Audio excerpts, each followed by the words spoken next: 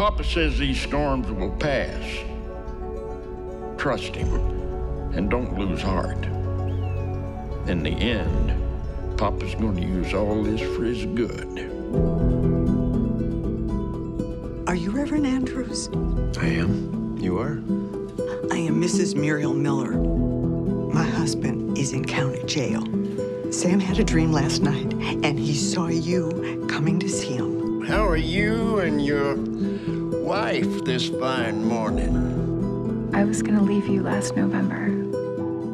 I even signed the divorce papers. Clearly tell me why you sent your wife to find me at church. Papa told me to. So you're telling me that God sent you to contact me? Yes.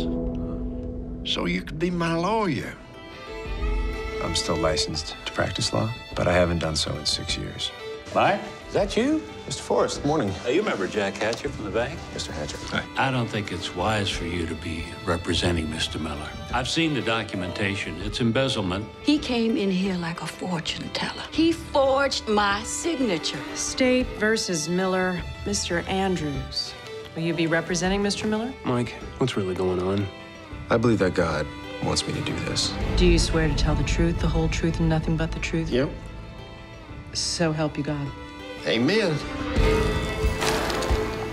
I've been working on the article about your client. I don't know how he did it. That son of a gun found information that nobody else knows. It's a sign and a wonder. Does Sam know Jack Hatcher? I don't think so.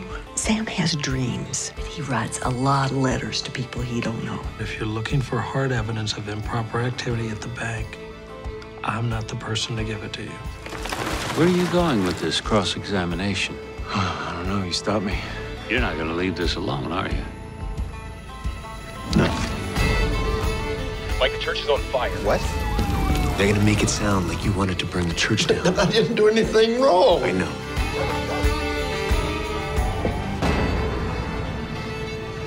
Can I help you? We'd like to speak with Reverend Andrews. Papa put you right here for a reason.